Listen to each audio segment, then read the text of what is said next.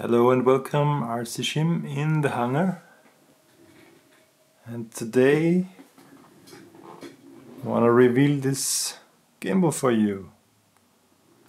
It's the Feiyutech Vlog Pocket, and my review is inspired by Alishan Mao. Check out his channel.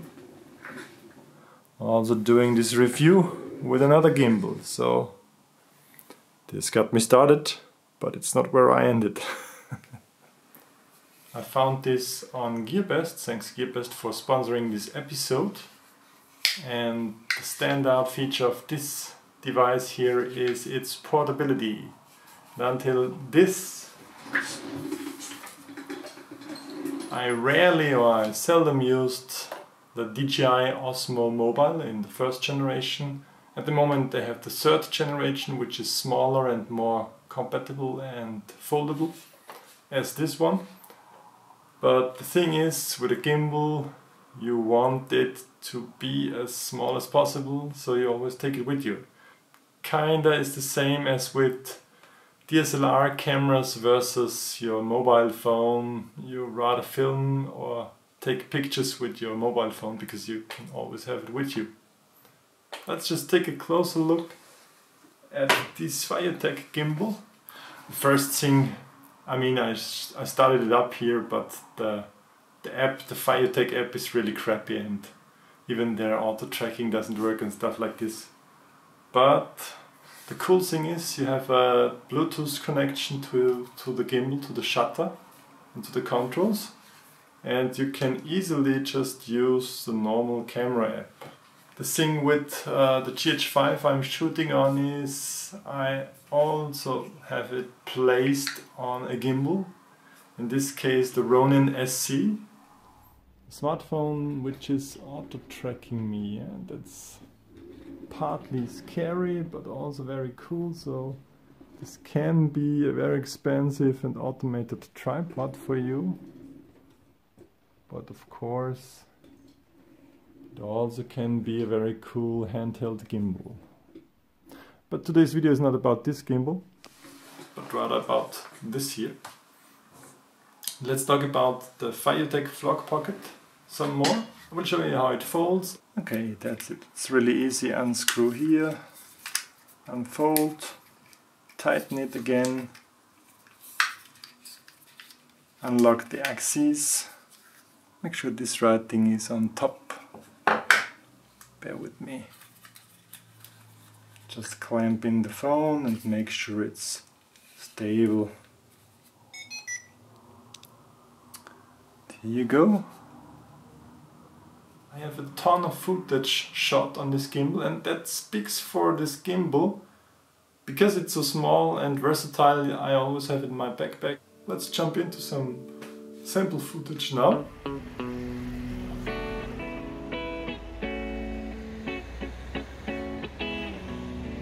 I'm using the Vlog Pocket here to selfie phone myself like an idiot.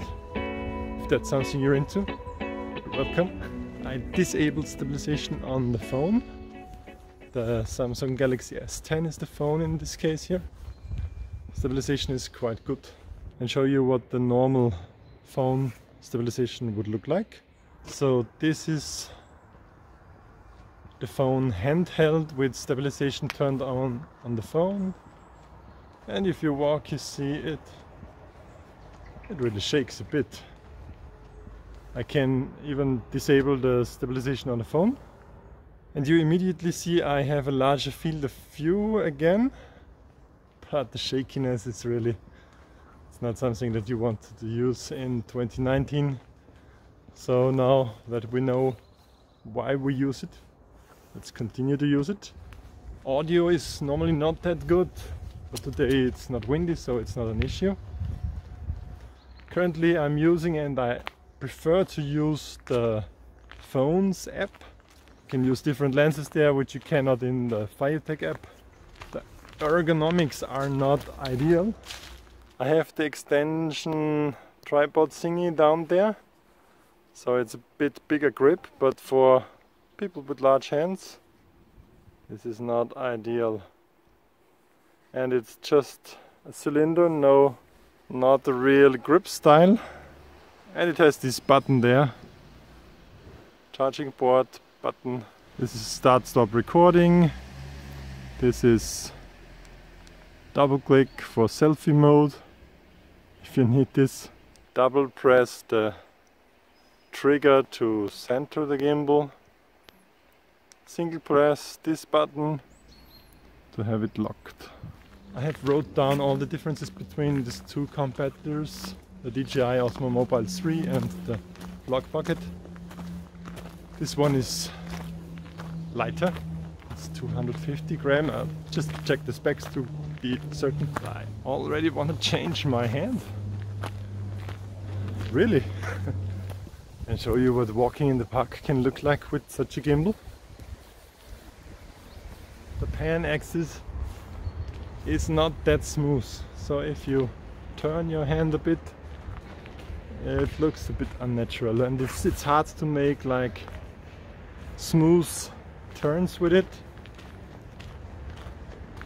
If you don't want to turn at all, you can lock the axis, of course, so it stays. But for these smooth movements, it needs a bit of practice. What those kids do to our church. I mean, our church is ugly as you know what already, but this ugly graffiti. Hold on, there's Squawkness again. There I lock it. Now I go past some trees. But what I kinda hate about this gimbal is the limitations on the tilt. So I can only tilt like 30 degrees until I run into the limits, you see? This is the lower side of tilt and this is the upper.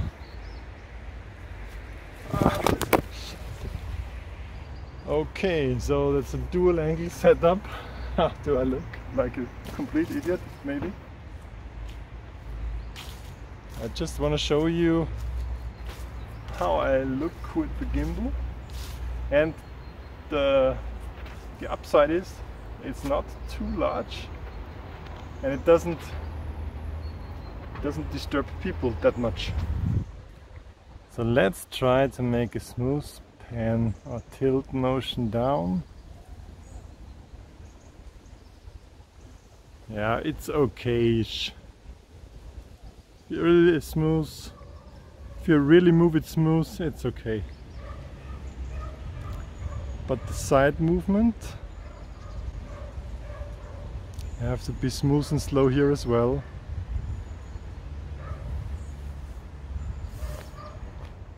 Yeah, while I'm here, I will switch lenses. So this is now something you can't do with the built-in app. Now I don't move at all. You see the gimbal movement, which is deviation, which shouldn't happen.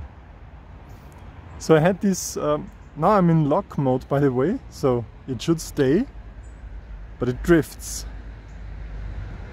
So gimbal drift looks like it is an issue on this gimbal a bit. I mean, it's not terrible, but it can ruin your shot if you want to have it smooth and steady. And the wide angle lens just looks sick to me. I mean, obviously we have some gimbal in the shot in the wide angle lens here.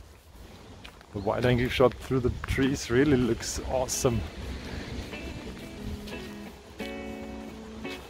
So I want to show you one more test. I will be walking the same path twice. First without the phone's stabilization, like now. Do we see any serious micro chatter, micro vibrations? Or is it just fine this way? This way we don't waste lens space, or we don't zoom in with the phone. So let's just go until here. Now this is the second time I'm moving this path with the phone's stabilization turned on additionally. Is this now ultra smooth? Is this better? We will see in a side-by-side shot for sure. On the phone screen I couldn't judge it.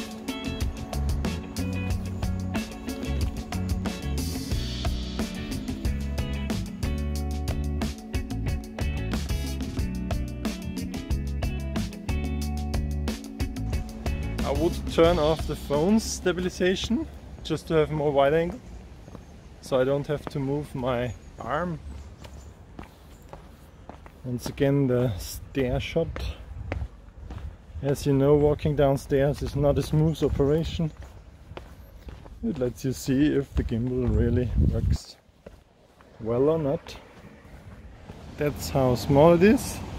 You can like really fit it in your pocket.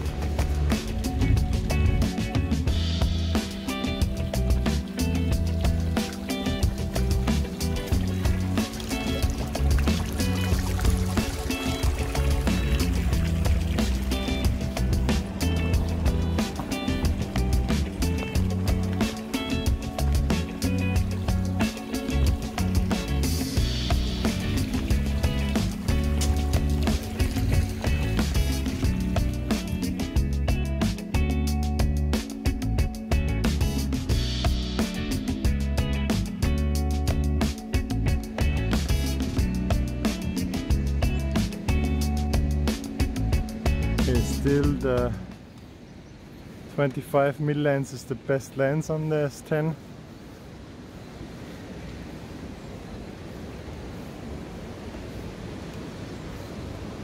Trying to move sideways. Okay, we're at the wide angle now and I try to zoom in.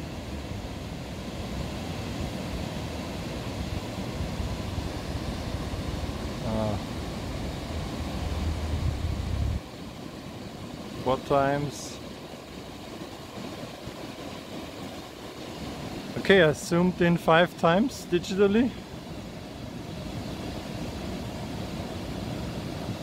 And if you have a slight movement on the Z axis, it will turn. It turns naturally, but it turns. Might be a nice option for you. Of course, digital zoom sucks, but better than missing a shot. How does this look like? That's a nice angle. So what this really does, it makes me want to have a GH5 on a Ronin S or something like this. Get insane shots. But of course that's nice to start with. This might be the least favorite thing to do. Gotta work.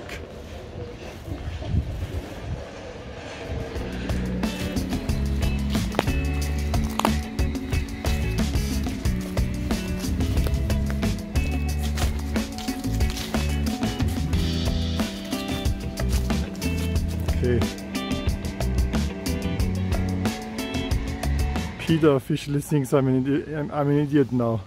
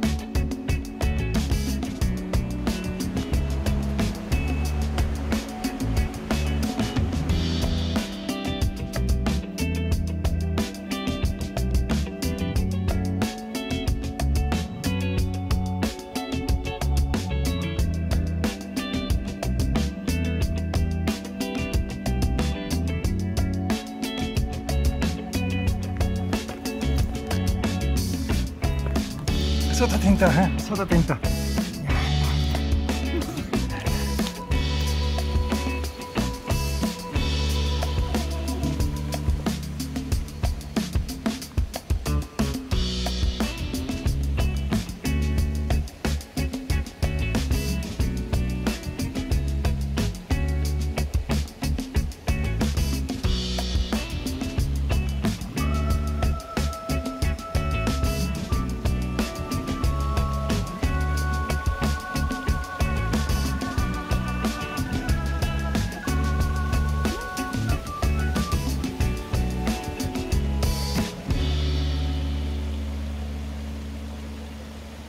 There are also a few downsides that I found not too many reviewers mentioned.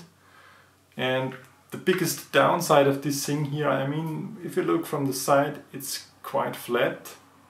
And this is because it was supposed to be foldable and ultra portable. With this they have this design decision of, you see this tilted motor here, this one.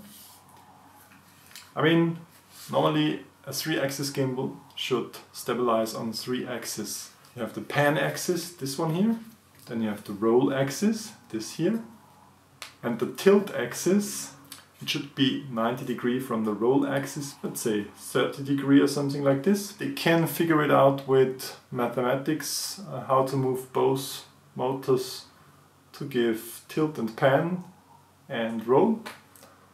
But there are physical limitations. I mean, if you hold it like this, like pouring wine, then it works. But if you want to move forward, you get into the limitations of the gimbal, and also upwards is not too much of play. So the most impressive shot for me on gimbals is always the camera crane style, and you can do this with that. Even if you extend this with a long selfie stick thingy, you cannot like move it up this way and have a cool reveal shot, because yeah, this axis is skewed. So you can do it maybe sideways, but also sideways you have the limitation, like right now this motor is in the cam's view and you can move it up, yeah.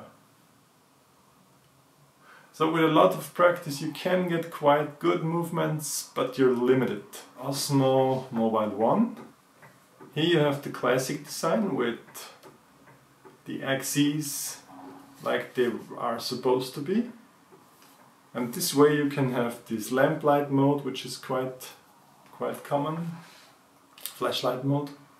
And you can also do reveal shot. But the dumbest thing about this old gimbal is it has the battery door down there, and it doesn't have a tripod mount, so you cannot just extend it here. You were supposed to extend it here with an angle, and it's not good.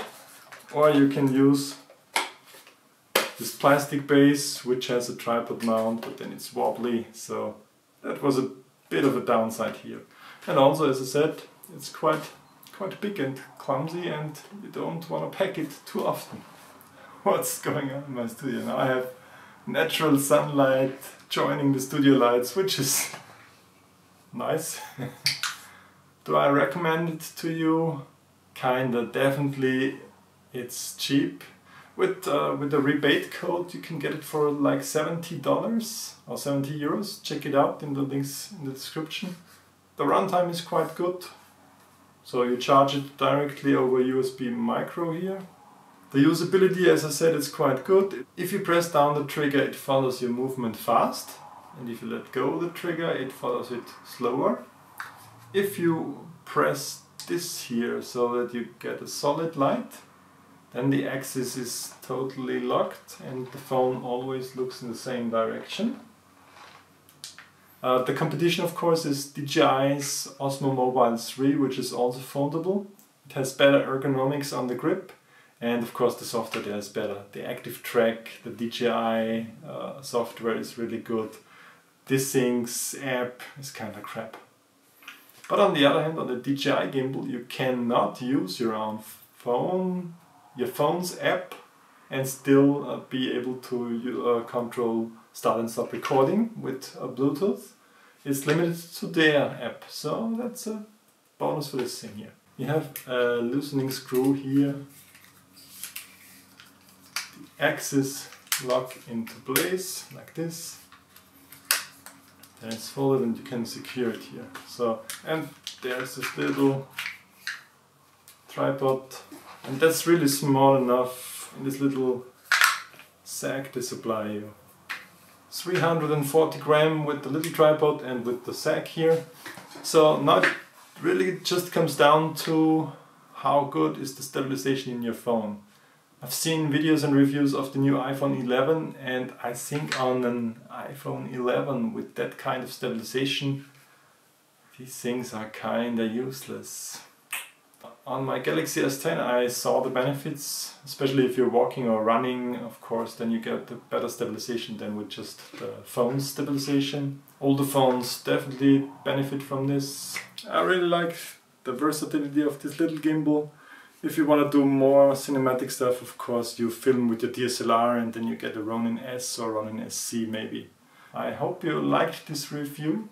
Tell me in the comments how you liked my setup. It's a bit of a test. Sorry, it's not very professional to do it this way, but I just wanted to play around with my tech stuff.